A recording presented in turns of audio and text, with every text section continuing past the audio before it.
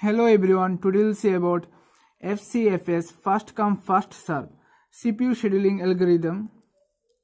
See, first come first serve, it is non-preemptive. The mode is non-preemptive. What does it mean? See, I've told about what is preemption and what is non-preemption. Preemption means we can stop the process forcefully, and non-preemption means the process will run full burst time until it finish. Means it will run until the burst time finishes. It will run full exit until the burst time finishes. So see, they have given process ID, arrival time, burst time. We'll find the completion time, turnaround time, and waiting time. There are 4 processes given, and arrival time starting with 0 and burst time. So we'll see.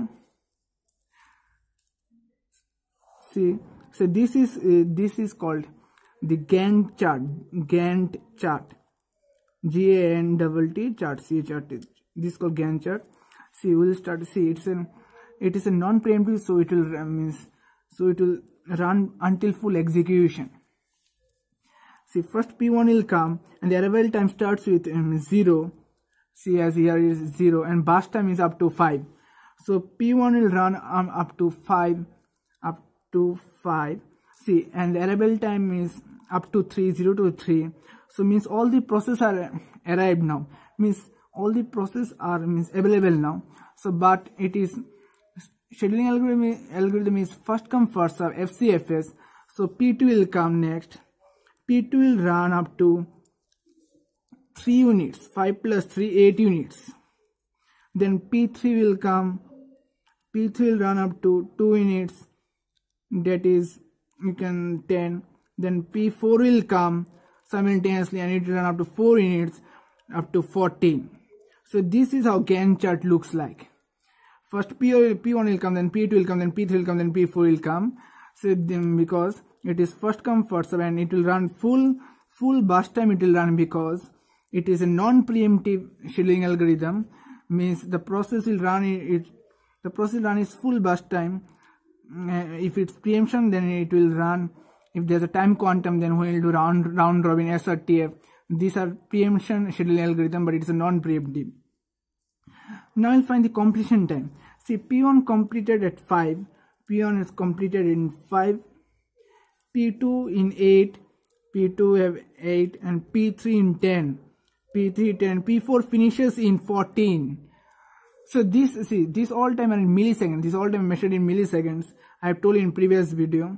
See, now you'll find the turnaround time and waiting time. So I've told you in previous video about the formula of turnaround time and waiting time. How to find it? Turnaround time means turnaround time equal to completion time minus arrival time. Completion time minus arrival time, and waiting time equal to turnaround time minus burst time. Turnaround time minus burst time. So we have find out the completion time. Now we'll find the arrival turnaround time. So completion time of P1 is 5 and arrival time is 0. So 5 minus 0 is 5. Then completion time of P2 is 8 and arrival time is 1. 8 minus 1 is 7. Then completion time of P3 is 10 and arrival time is 2. Then 10 minus 2 8. Then completion time of P4 is 14 and arrival time is 3. Then it is 14 minus 3, 11. So this is how we can find the turnaround time. Now we'll find the waiting time. Waiting time formula is turnaround time minus burst time. Turnaround time minus burst time. So 5 minus 5 0. 7 minus 3 I think 4, yes. 8 minus 2 is 6. 11 minus 4 is 7. This is how we can find turnaround time and waiting time. But in exam they ask about average turnaround time and average waiting time also. So now how can you find out? See how easy it is.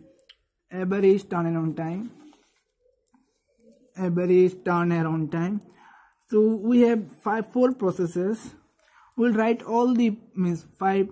We'll do sum of all the 4 process turnaround time, and we'll divide by 4 because there are 4 processes.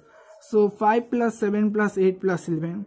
5 plus 7 plus 8 plus 11 by 4. Please you calculate the result what it comes. So now you'll find this is how we can find also waiting time also similarly. So waiting time equal to, there are again 4 process, and we will do the sum. 0 plus 4 plus 6 plus 7. So 0 plus 4 plus 6 plus 7 divided by 4. 0 plus 4 plus 6 plus 7 divided by 4. So the result will come, you calculate it please. So this is easily how can we calculate the FCFS first come first serve CPU scheduling algorithm. So this is a non-preemptive. I have told you what the meaning of non-preemptive means the process will run its full burst time until it finishes. And when we'll see preemptive, then we'll preemptive algorithm like round robin we'll see next video in upcoming videos. So thank you for watching. Please subscribe my channel for more upcoming videos. Thank you.